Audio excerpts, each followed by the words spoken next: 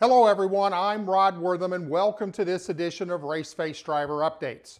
We start off in the state of Florida where we find California driver Jesse Love, who was at Five Flags Speedway in his number 15 Venturini Motorsports Toyota for the ARCA Menards Series East Pensacola 200 on Sunday. The race was scheduled for Saturday but was moved to Sunday due to rain, but was worth the wait. Jesse started 13th and raced his way to a 6th place finish in what I think was the best ARCA race of the year. Up next for Jesse, POWRi Midgets with Keith Kunz Motorsports, October 15th at Port City Raceway and October 16th and 17th at Creek County Speedway, all in Oklahoma. I want to give a shout out to Sam Mayer for winning the race at Pensacola, but also for winning the ARCA Menards Series East Championship, his second title of the year. We now head north to Wisconsin and Joe Valento, who was at La Crosse County Fairgrounds Speedway, where he was pulling double duty in both the KBR Performance Super Late Model and the Pro Truck. Let's start with the Super Late Model, where Joe qualified 11th out of 33 cars and finished in 11th place in the feature race on Thursday.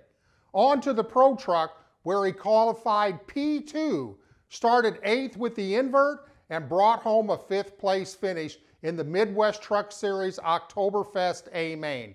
Up next for Joe, Pro Trucks at Dells Raceway Park on October the 24th.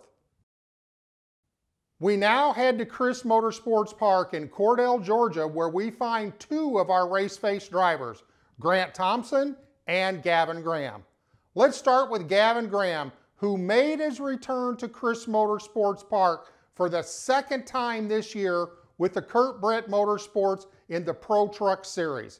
Gavin won his heat race, earning him front row starting position for the A Main, and the young Lakeland, Florida driver led every lap, parking it in victory lane. Up next for Gavin, 417 Southern Speedway in Punta Gorda, Florida on October the 24th.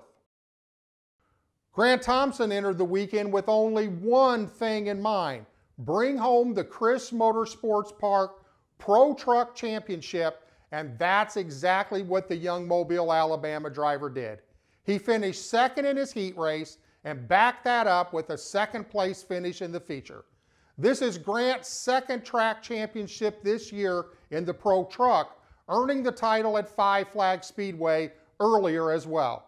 Let's take a minute and hear from the newly crowned track champion as he recaps the weekend.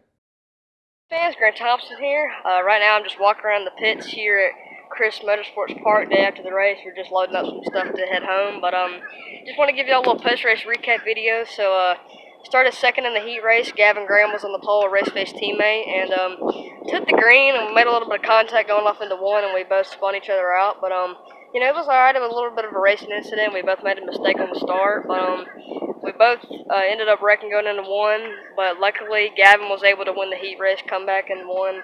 I finished second, so congratulations to Gavin for winning the heat race. Went off into the feature, had a good feeling about it. Started second, went off into one, and I missed a shift on the start, but hey, it's like I said, it's another racing deal, and ended up finishing second in the feature. Gavin drove a really good race. I was proud of Gavin for doing that. You know, hit all of his marks really good, didn't make a mistake, and he earned my respect last night. So definitely wish we could have been there last night, but I'm super excited that we won a championship, you know, second championship of the season, which is amazing, in another state at another racetrack. So just appreciate everybody that helps out: Kurt Brett Motorsports, PFC Brakes, Aero Bodies, Serendipity, KRC Power Steering, Friends of Jacqueline Foundation, LiveOakPlantation.com. So just appreciate everybody that helps out on that number 38 rocket to make it as fast as it is. But like I said, wish we could have been there last night, but we won another championship. So just giving y'all a little post-race recap video about that, and hope to see y'all in Houston in a couple weeks. Thank you guys for watching. Up next for Grant, Pro Trucks at Houston Motorsports Park this Saturday. That's it for this week's Raceface Driver Updates. And remember, if you have missed any of our shows, you can get caught up at Raceface TV on demand. Don't forget to follow us on social media. Make sure to check out the Speed Zone Race Store for the latest in apparel from your favorite Raceface driver. As always, we encourage you to support local racing in your communities.